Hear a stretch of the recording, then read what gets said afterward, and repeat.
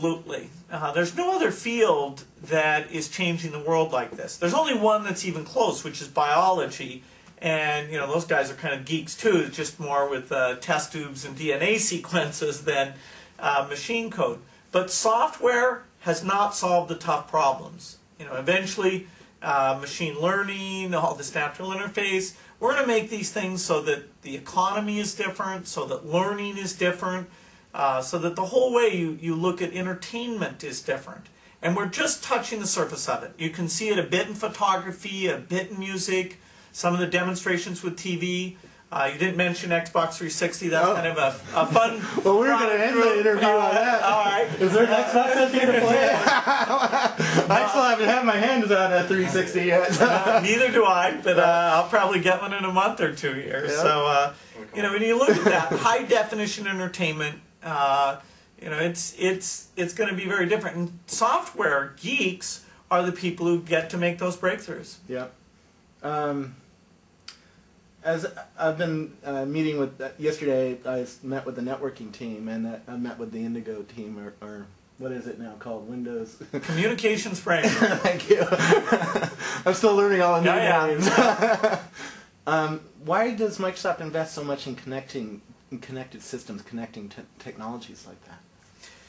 Well, most of what we do is just a platform for other software developers who understand the vertical or the solution they're trying to come up with better than we do, but we can make it so they don't have to write nearly as much code. And over time, things like printer drivers, graphics interface, you used to have to build those into applications. Now, of course, you don't do those.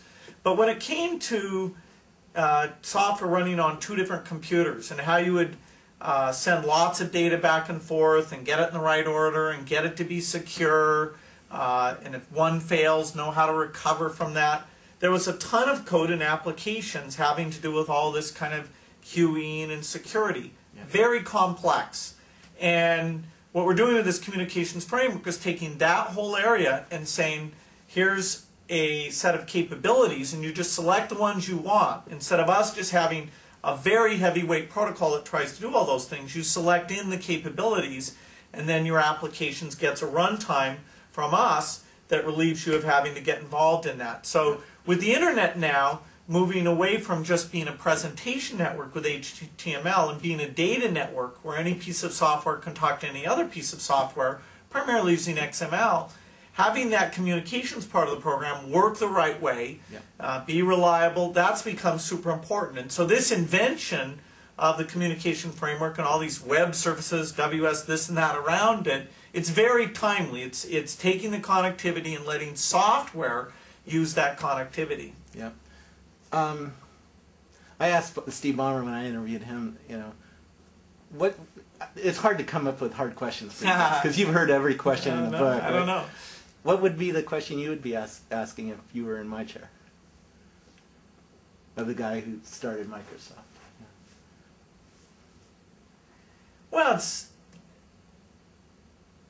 people often talk about, have we seen the best days in software? And, I know that's not the case.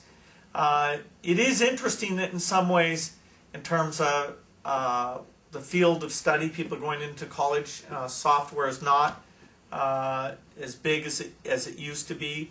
There are a lot of questions about will these software jobs be as interesting? Will they be primarily in the United States, or should people worry about where they'll be elsewhere? That's a tough question people ask, and I'm always very clear that the really most complex work is being done here in this country, and we're going to have people everywhere, a China lab, an India lab, and get them working together using the effective software. So I have a college tour this year. I did one last year. I'm going to another 6 campuses to really get people invigorated about the opportunities that we've all got.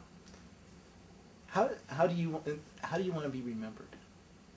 Well, I don't think being remembered is important. I don't think it's a good way to decide what you want to do. I mean, for me, every day I want to make sure I'm motivating people and hopefully sharing some good ideas, or if a product's not very good, hopefully telling them how some positive way they can make it better.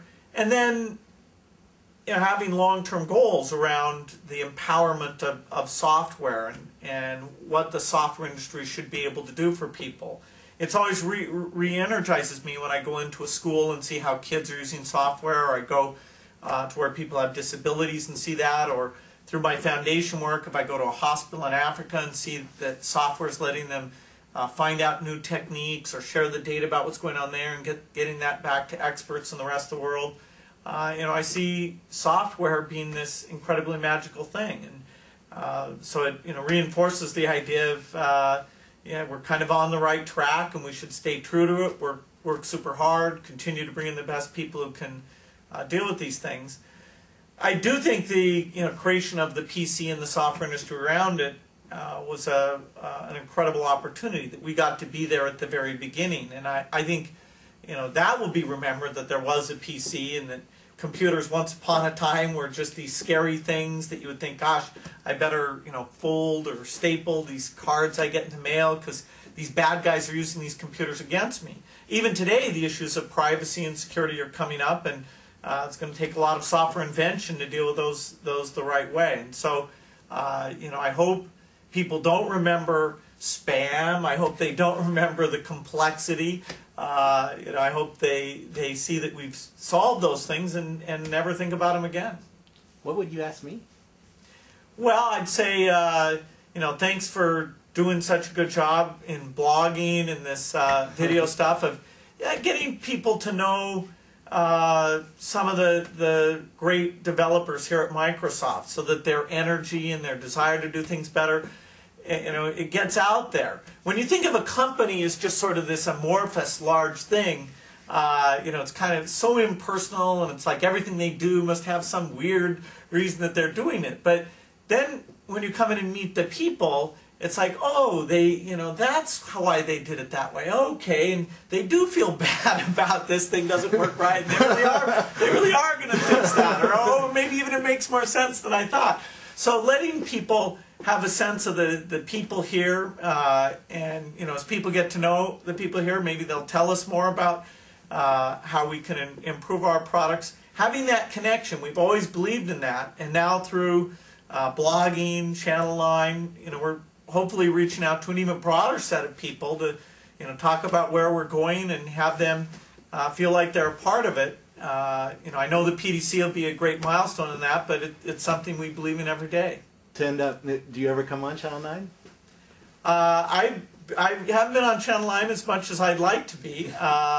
And I know it's a good thing you're getting out and getting the people who really write the code, not just us executives, because that's, that I'm sure your viewers want to meet people who really do this stuff. So I think you're doing it the right way, but I'm always available. Thank you.